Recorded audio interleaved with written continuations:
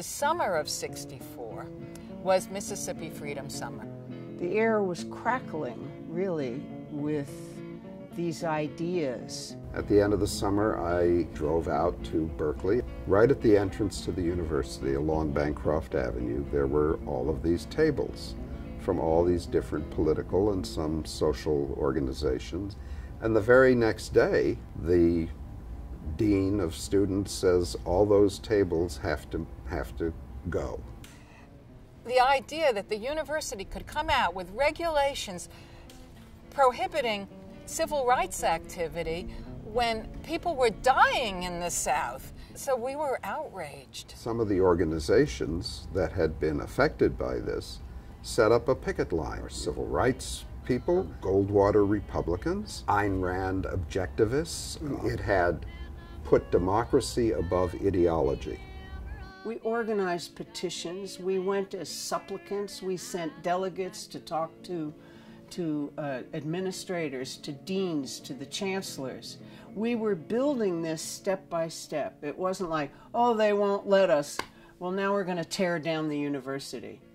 They tried to arrest a former graduate student who was sitting at a table in front of Sproul Hall, and they brought a police car on campus. And we all ran down there and sat around the car, and the car became the dais atop of which people then addressed the crowd. Anybody could get up there who wanted to talk, and people got up to support the action, people got up to argue against the action, to support civil disobedience, to argue that we should be obeying the law.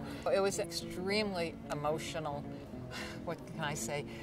It committed you. Well, we had the big rally on December 4th, and Mario spoke, and Joan Baez had come, the folk singer had come and sang, and to her singing and playing, we all marched in to Sproul Hall. And that began the sit-in that went all night. One of the things that we had been considering was whether or not we were going to call a strike. But as soon as the administration called in the police and began dragging students out of, in the middle of the night, we all just went on strike. And it was enormously effective. At that point, we had morally won. And then a couple of days later, the faculty voted to support totally the FSM position that the university could not limit the content, make no regulations restricting the content of speech or advocacy. And at that point, we had won. It opened up our minds to